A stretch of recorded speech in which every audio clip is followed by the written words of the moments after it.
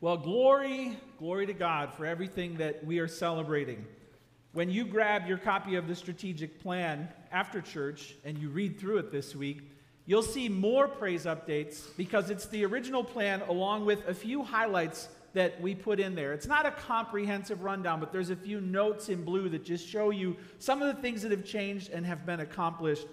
And then after the service today, we're going to ask our members and regular attenders to stay just for 10 minutes because we've got a few formal updates on the business, on the assimilation attendance, on the building. So Jim Timolinsky is going to share, Julie is going to share, Brian Horner. So we have a few more just for kind of the congregation right after church, just about 10 minutes.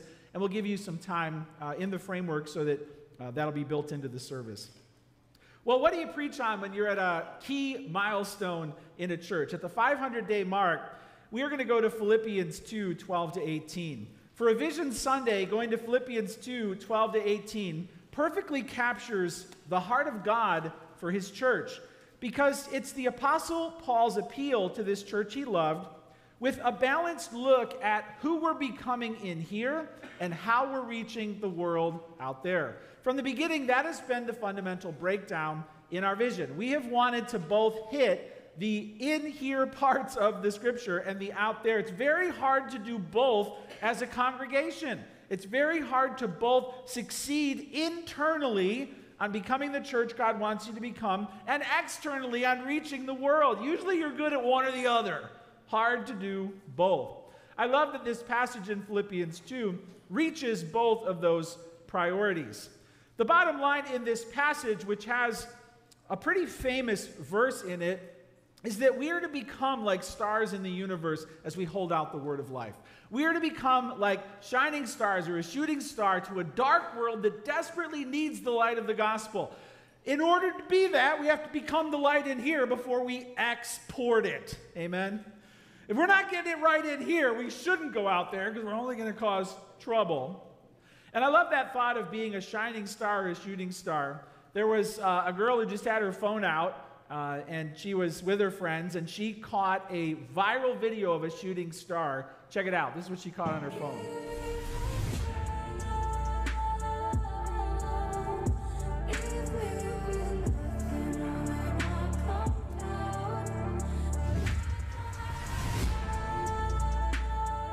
Millions and millions and millions of people have seen that. She's just out living at night with some friends, and suddenly she looks up. The whole night sky is ignited with glory, and she can't believe her eyes. That's a picture, church, of what our impact on the world is supposed to be for Jesus Christ. We are supposed to be like stars shining in the universe in a dark generation that desperately needs the hope of Jesus Christ. That picture is what we are going for together. Now here's a map of how the Apostle Paul got to Philippi. We went through Acts last year, and you'll be happy to know that I've got my laser pointer out again. And so there on the second missionary journey, he started in Jerusalem, and then he went up and, passed through. Remember, he had like hundreds of miles of no. And then, boom, he went over into this area, Thessalonica, Macedonia, Berea. That's where he reached Philippi. So this church was on his nice list. Corinth was on his naughty list. Philippi has always been on his nice list. Paul loves this church. They've always been faithful to him. This letter in Philippians was written as a thank you because they sent him support while Paul was in jail. Okay, so that sets up the whole sermon today. Let's pray, and then we'll get into the passage together. Father in heaven, you are glorious. Jesus, you are on the throne. We seek to make your name known through our efforts to witness, O God. That starts when we are pressing on, O Lord, to become the disciples that you have designed us to be. Help us as we recommit ourselves to the vision you've given us here. Help us, Lord, to see the Great Commission today and our part to play in it. We ask all this in your name. Amen. Amen. Okay, so in Philippians 2, verse 18, it says this. Philippians 2, 12 to 18. It says, "Therefore, my beloved, as you have always obeyed, so now, not only in my presence, but much more in my absence, work out your own salvation with fear and trembling. For it is God who works in you, both to will and to work for his good pleasure. Do all things without grumbling or disputing, that you may be blameless and innocent, children of God without blemish in the midst of a crooked and twisted generation, among whom you shine as lights in the world, holding fast to the word of life, so that in the day of Christ I may be proud that I did not run or in vain or labor in vain.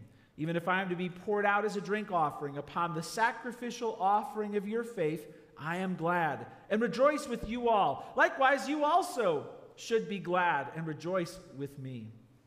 Now, the first thing you can write down in your notes is this. In here we are becoming a holy, healthy, and humble spiritual community. It's the first half of our vision, and the first part of Paul's passage talks about in here. What kind of a church should we become? The heart of Paul, which reflects the pastor's heart he has for them, is for God's people to pursue spiritual progress together. Now you notice that he says here, therefore, my beloved, verse 12, as you have always obeyed, so now, not only in my presence, but much more in my absence. Now, if you're a parent, you like it when your kids obey when you're around. But when you're not around, that's when you really want them to obey. Am I right? So not only in my presence, but in my absence, when you leave them with the babysitter or send them off to school pretty soon, listen, obey your teacher. Listen to the babysitter. Parents know what it feels like to want your children to obey when you're not around. Am I right, parents? Not only in my presence, but also in my absence. Pastors feel the same way.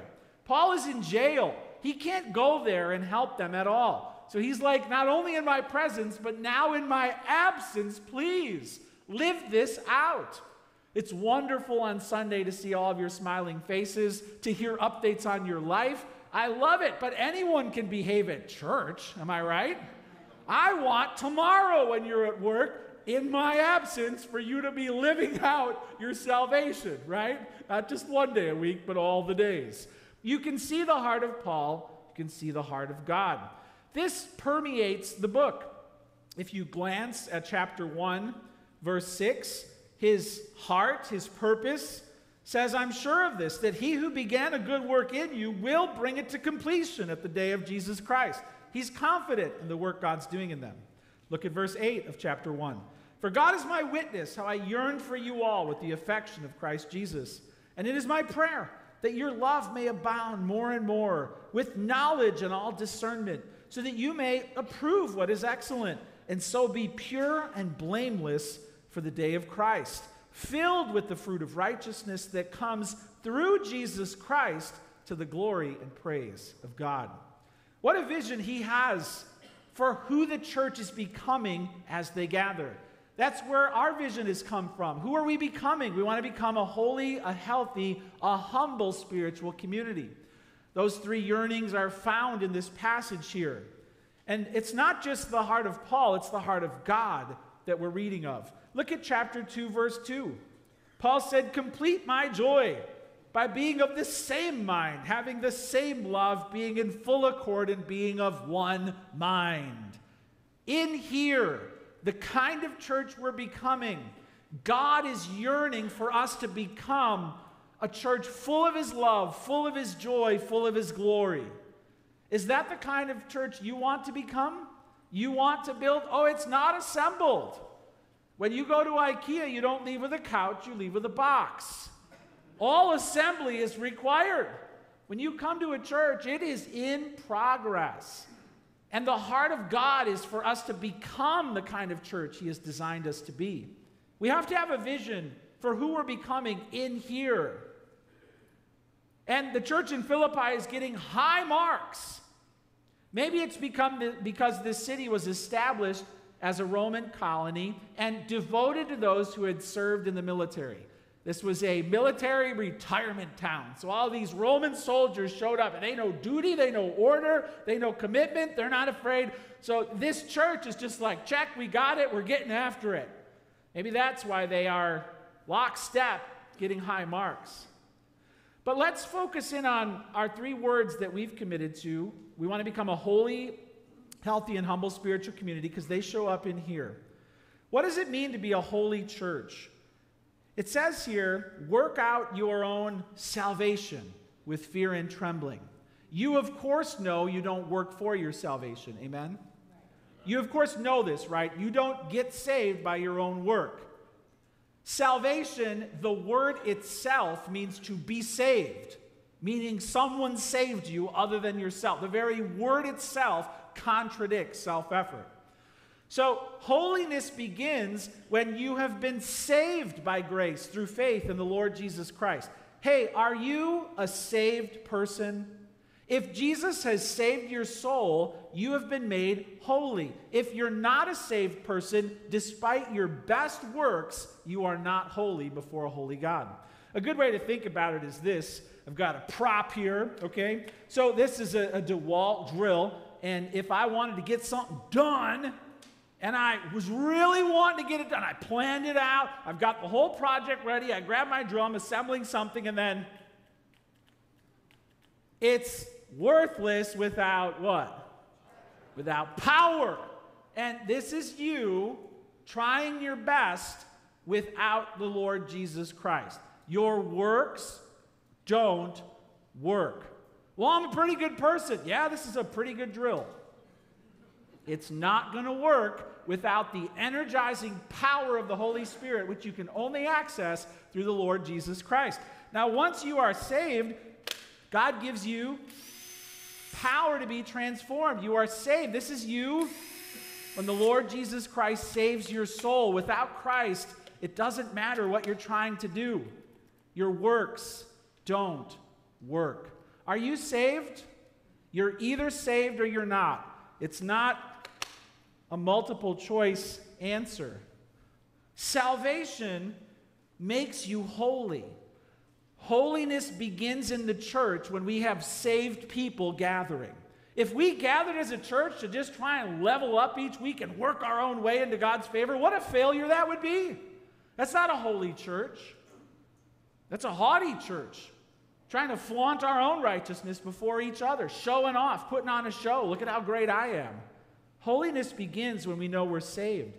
So it says here in verse 12, work out your own salvation with fear and trembling.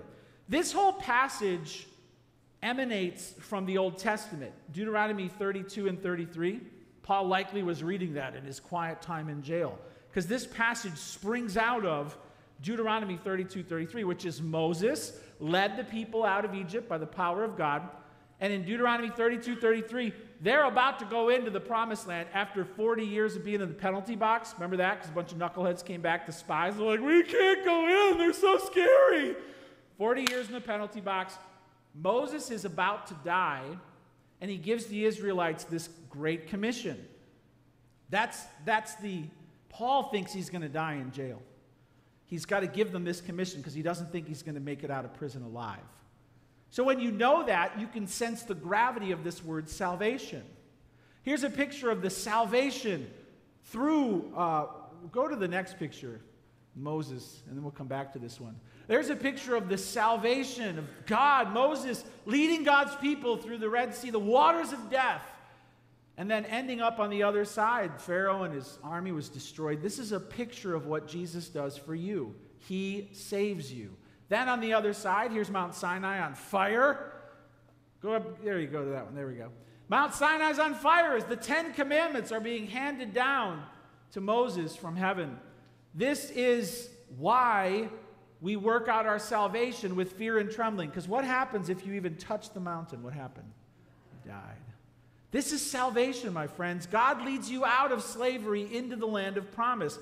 Paul's writing about this. Go ahead and put that other picture up. From jail in Rome. He's somewhere in there in the slammer, and he thinks he's going to die. So he's giving them this commission saying, be a holy church. Work out your salvation with fear and with trembling. Are you saved? Does the gravity of that salvation come into church with you every Sunday? Church, we need to be holy. We need to work out our salvation with fear and with trembling. Verse 13, for it is God who works in you, both to will and to work for his good pleasure. What does that mean? That doesn't mean that God's a puppeteer. It means that the Holy Spirit takes up residence in the person who's saved. So you are being transformed from one degree of glory to another once you're saved. Don't get this backwards. Life is not you stepping up one degree of goodness to another, and then in the end, God decides if you're good enough to get into heaven. Nope. You're saved in an instant, head to toe, made brand new. Then the Holy Spirit is within you, become a temple of God. He transforms you. That's called sanctification. That's what's being described here. Work out your salvation with fear and trembling, for it is God who works in you. That's also the Word of God that is living and active, sharper than any two-edged sword. When you hear the Bible, you're not like, this again. Why did my mom drag me to church? Boring. Friends, if that's your heart, God's not likely working in you.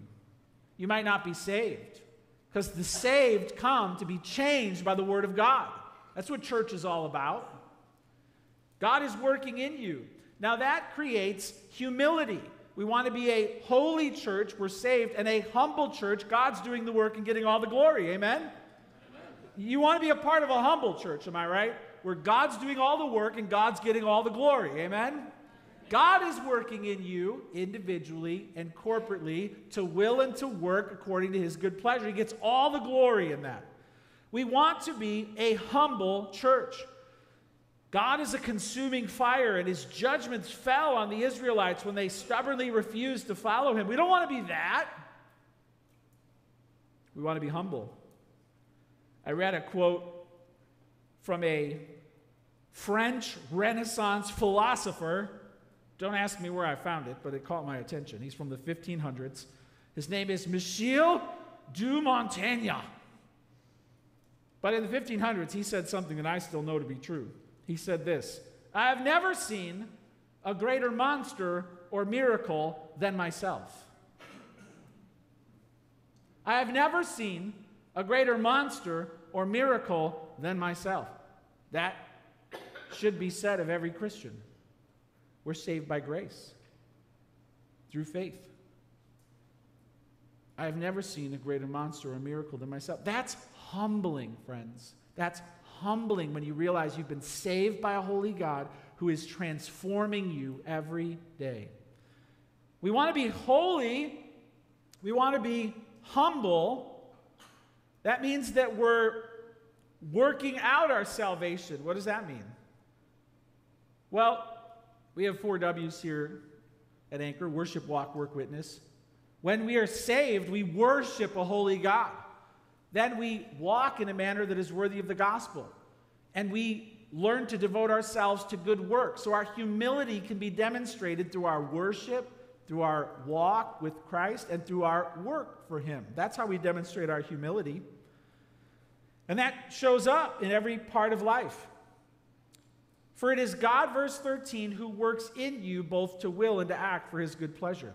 Hey, are you enjoying and experiencing and expressing the holiness that comes when God saves you? Are you also demonstrating humility, that you've been saved and you want to serve other people? You want to show up and sing? You want to get into a group where you could grow with other people? Is humility being demonstrated in your life? Because if we want to become a humble spiritual congregation, it starts with each person understanding what it means to work out our salvation with fear and trembling while God works in us to will and to act according to His good purpose and pleasure. Does that demonstrate, does that reflect your life right now? If we gather together and that's where we're going to become a holy and a humble spiritual congregation. What about healthy? Holy, these are, we usually say holy, healthy, humble, but healthy shows up third here. For it is God who works in you both to will and to work for His good pleasure. Now comes the healthy spiritual community. You ready for it? Everybody say amen. Amen. Do all things. How many things? All. How many things? All. Oh boy, we're all going to get in trouble here. Do all things without grumbling or disputing, that you may be blameless and innocent, children of God without blemish. All things. We are to be a healthy spiritual community, which means no complaining, no contending, no grumbling, no rumbling. None of it. Well, guess how many churches fail this? All of them. Christians struggle with attitude problems. Am I right? I struggle with bad attitudes, and everyone else does as well.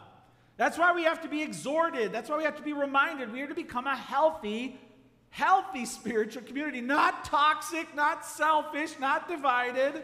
Who wants to come to a church that's at war with God or with each other? We've all been through church fights, am I right? Churches can fight. So we have to prioritize becoming healthy, or we're going to descend into grumbling and rumbling and complaining and contending. This is something that takes intentionality, because our default setting is usually to be discouraged. And therefore, we can slip into becoming complainers, and then contenders, and then grumblers and rumblers. So I like what W.C. Fields said. He said, start off every day with a smile and get it over with. Captures our inherent tendency to not stay happy. So we have to have a vision for the health of our congregation. We're called children of God. That identity is where our love for one another comes from. Well, I'll talk to her when she starts being nice again. No, you'll talk to her because she's your sister in Christ and you're going to be together forever. I think God's probably going to put your mansion next to your worst Christian enemy in heaven so you guys can work it out. Better if you arrive with it sorted through. Okay? Here's my point, and this is a little ecclesiology here. We don't create Christian unity. The Spirit does that. We are one in Christ. Because we're children of God, if we don't learn to work it out together, we are grieving the Spirit of God, and we are straining a reality that is unbreakable. Imagine taking two cats, tying them by the tail. Oh, they're united. But are they happy about it? Now throw them over a clothesline and see what happens. Here's my point. We are united. What we do with that fact is going to either glorify or grieve a holy God. So how are we doing at creating healthy spiritual community? That's what we should be pursuing. And it says here that we are to do all things without grumbling or disputing. Verse 15, that you may be blameless and innocent, children of God without blemish in the midst of a crooked and twisted generation. We are to avoid complaining and contending. I want to reference Deuteronomy 32 and 33 because this is coming out of a community that just got done with 40 years in the penalty box under God's judgment. Moses wrote a song. It's his swan song. God gave it to him. He shared it with the Israelites, and Deuteronomy 32 is a song. And Moses says this, I will proclaim the name of the Lord, ascribe greatness to our God. There's worship. The rock, his work is perfect, for all his ways are justice. A God of faithfulness and without iniquity, just and upright is he. Verse 5, they though have dealt corruptly with him. They are no longer his children, because they are blemished. They are a crooked and twisted generation. Do you see how Philippians came straight from that? These are the Israelites who fell away from, they're a crooked and twisted generation. It says in verse 6, do you thus repay the Lord, you foolish and senseless people? Is it not he, your Father, who created you, who made you and established you? So the idea here is that the children rejected the Father who made them spiritually. So I got a phone call from my daughter this week, and I picked up, and she said, Dad, you're fired as my father. I said, what? She said, you put a video of me on TikTok, didn't you? I said, yes. She had just come back from the dentist. Half of her face was numb. It was hilarious. I threw it straight on TikTok. She goes, you're fired as my father. We made up. Hey, that's what's happening in Deuteronomy 32. They fired God as their father. And they're being warned not to follow that wicked, crooked generation. Deuteronomy 33 says it wonderfully. Happy are you, O Israel, who is like you, a people saved by the Lord. This is Paul's heart for the church. Who is like you, a people saved by the Lord. Now, get along as children of God. Get along with God and get along with each other. That's what it means to be healthy. So we have holy, humble, healthy. This is the vision. In here we're becoming a holy, healthy, humble spiritual community. Jot this down. Now looking back and ahead at Anchor, in here I just have some brief highlights. How are we striving to become a spiritual community? There's only 2 points to this sermon. That's why we're staying on this point a little longer. But of course we went through the series, The Emotionally Healthy Church. Here's a picture of that.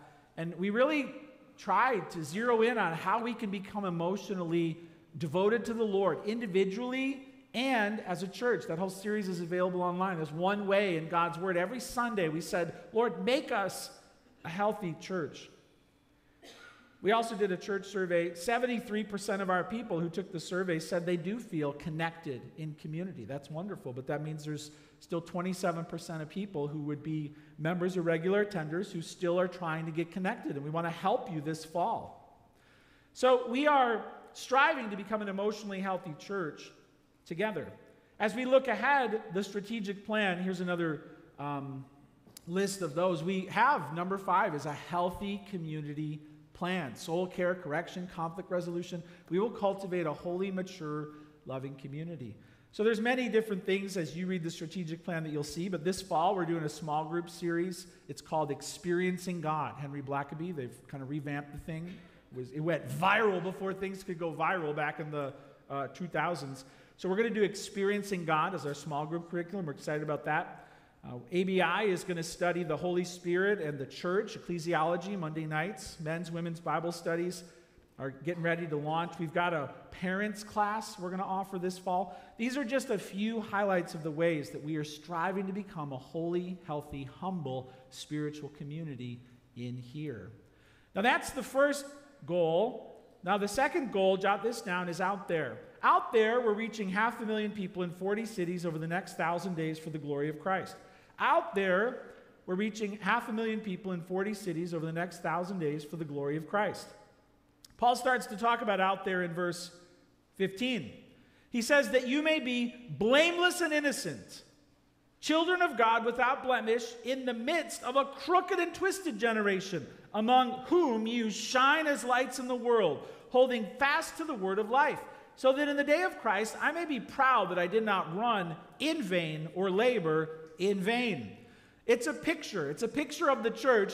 Look, we're striving to become holy, healthy, humble in here. Then we go out there, and it doesn't say shine as if we have to start trying. It says you do shine. People are already going to see whatever it is that you're becoming.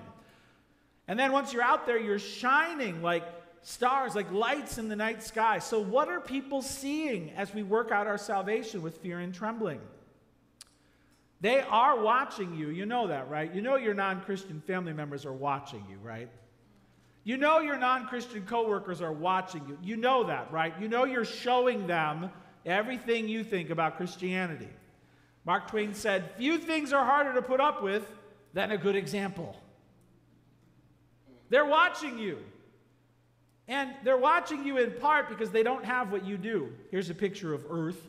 And there is a darkness that falls over the whole world. The sun goes down, and that sense of darkness is God's spiritual estimation of humanity. It's dark. It's very dark, and it needs light.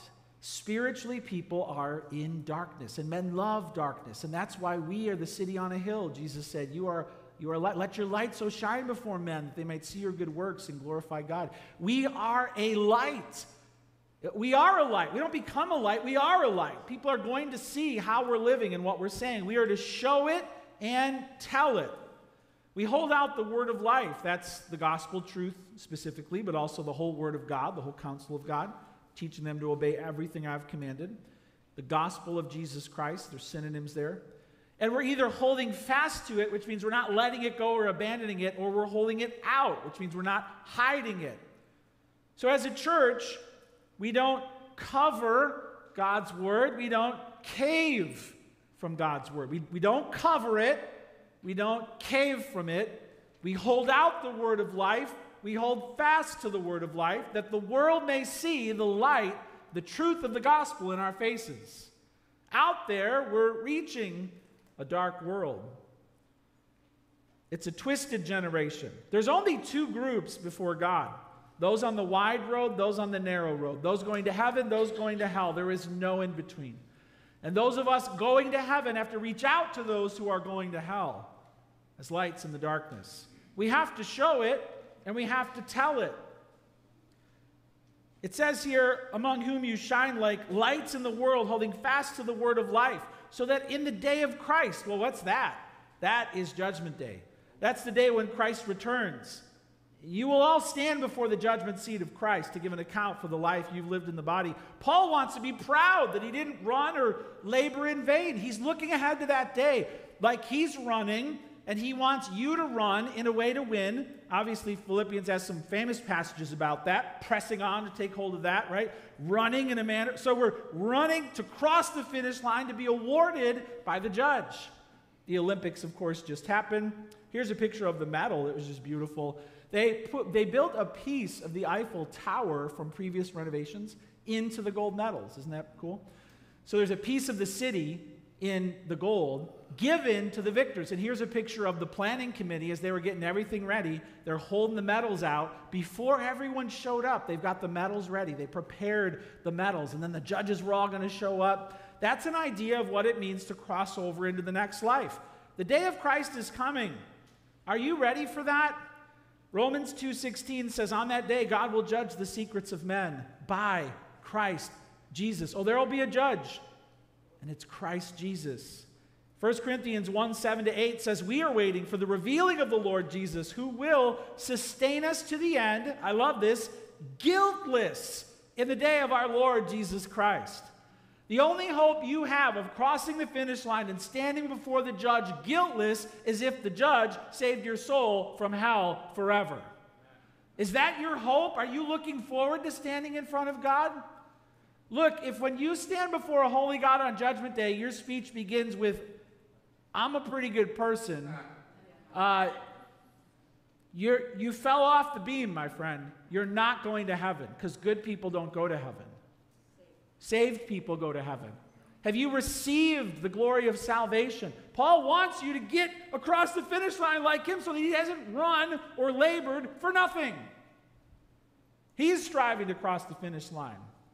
And this all happens when you receive the word of life. You believe the gospel of the Lord Jesus Christ. That's your only hope for getting into heaven. Is that your hope? He wants you to be guiltless in the day of Christ. So we know that we have to get out there. We have to share the gospel. We've got a map here that we use to show our mission field. I'm going to slide it to the front here. And when we launched our vision, we realized we put all of our people on the map. Here's all the dots. Here's where all of you live. And we have about a 7-mile radius from Anchor Church. We found out through technology that 500,000 people live in this circle with where we all are. We call this Anchor Lake. And we are to be fishing for souls in Anchor Lake. We desperately want God to use us to reach all 500,000 people with the gospel. Yes, we've got our eye on the surrounding regions too. But these are souls that need to be saved. We're holding out the word of life. And so jot this down, looking back and looking ahead. How is Anchor Church getting out there? Looking back and looking ahead. We have a passion for people who don't know Jesus. In our church survey, 70% of our congregation this year said they have invited somebody to church. Praise God. If you've invited somebody to church, that's awesome. But there's 30% of our church, when we took our survey, that still hasn't even invited one person to church this year. Wouldn't you love at the end of the year to do that survey again, to say 100% of our people invited somebody to church this year? Wouldn't you love to be included in that? It's not a high bar to hit, to at least invite one person to church a year, and I think you could do a lot more than that. So we have a passion for people who don't know Jesus. Praise God, we have a willingness. According to our survey, over 50% of our people said they want to serve in the community or to share their faith, and 40% said that they really desire to go on a mission trip. I'm not surprised, Pastor Bob, that Andre said this is the biggest group, 18, that's ever come from a church. Our people said it on the survey. We want to get out there, you know. That's showing up now. That's a healthy heart to say, let's get out there. Yes, in the church, let's be holy, healthy, humble, but let's get out there and share the word of life. And guess what? Maybe you're discouraged because you can't control the results. I tried to share my faith with my family, and they just don't want to hear about it. Verse 17, even if I'm to be poured out as a drink offering upon the sacrificial offering of your faith, I'm glad and rejoice with you all. In the Old Testament, a drink offering, you walked up to the altar and you spilled it on the ground. Paul's like, even if that's a summary, meaning he thought he could die. He thought his life is about to be spilled out, or he's wasting his time on the church because they're not going to listen to him. Either way, even if what I'm doing on you is I'm just spilling myself on the ground, I am glad and rejoice with all of you. You don't care about the results. You just leave that with God. You're just pouring yourself out because you know that it's an offering to a holy God, and it doesn't matter what he does with it. That's the heart of why we reach out. We've reached out with the Word of God. Here's a picture of conversation killers. Here's the next one. We did conversation killers and apologetics series over the summer. We want to help you to have great spiritual conversations. And here's a bit of an older picture with how we were getting out there in community. We're getting out there serving, and you saw some of those in the recap video as well. So we want to get out there ahead. And I put this on Facebook, but we also want to directly share the gospel. So if you're not doing anything tomorrow, come here. We're leaving church at 11 a.m., and we're going down to Chicago because the Democratic National Convention is in town. 100,000 visitors are coming to Chicago. Oh, it's going to get rowdy. We're hoping to be in and out before it gets rowdy. But we're not going to the convention grounds. We're going to the Bean and the Fountain, and we're just going to hand out Find God Again material. And if you can do this, then you can come play a part. You can just hand out material if you want, or you can have spiritual conversations. But we're leaving the church at 11, and then from noon to 2, we're going to just tell people about Jesus, hand out material, and then we're going to come back before 3. So be here tomorrow if you want to go and share your faith with other people. This is our way of trying to get out there. If going downtown during the Democratic National Convention freaks you out, we will also be going to the Taste of Chicago. So you can pick a tastier opportunity in the future if you would rather do that, or you can do both. All right, well, I have one last thing to do, and we're at the halfway point of our 1,000-day vision. I'm going to invite the worship team to come back up here. So worship team, come on back up here as we're about to sing our last song, and you guys might need to move the map.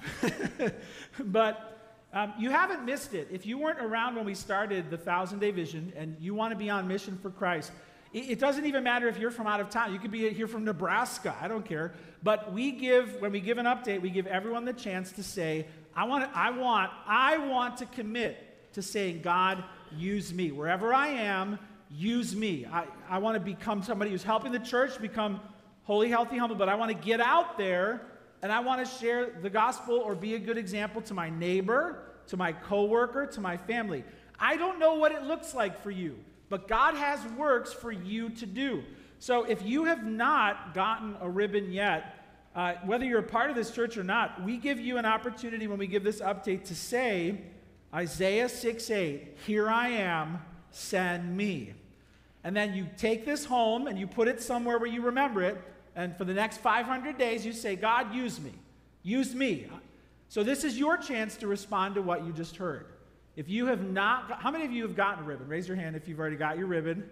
Okay, if you lost your ribbon, don't come up. Find me after, and I'll give you another one. But if you've never gotten a ribbon, I want you to stand up right now and come down as your way of saying, God, send me, use me, wherever it is, whatever it is. Come up right now, grab your ribbon, and this is your way of saying, Lord, I'm responding. I want you to use me. Come on up. I want you to send me. Come on up and grab it. Put it in a place where you won't forget it, all right? There you go. Now just wait just for a second because we got to say it together. We're going to say Isaiah 6:8 together. Here you go. Doesn't matter where you're from. This is just your way of saying, okay, God, use me however you can. Now, come on, you can't leave yet. Just get in line. We got to say it together, okay? Who else? Coming on up. This is your way of committing to saying, I'm going to go. Come on up, little guy. There you go. There you go. All right, now hold on. You got to wait. You got to say it. You got to say it. All right, ready? Your line is on the ribbon, but you're going to say Isaiah 6:8 together. Your line is, here I am, send me. Okay, so hold up the ribbon. Hold it up. And now listen, God's going to use you. All right? He's got work for you to do, and you're committing to that right now. So on the count of 3, we're going to say it. Ready? 1, 2, 3. Here I am, send me. Let's give these folks a round of applause. All right, you got to be seated.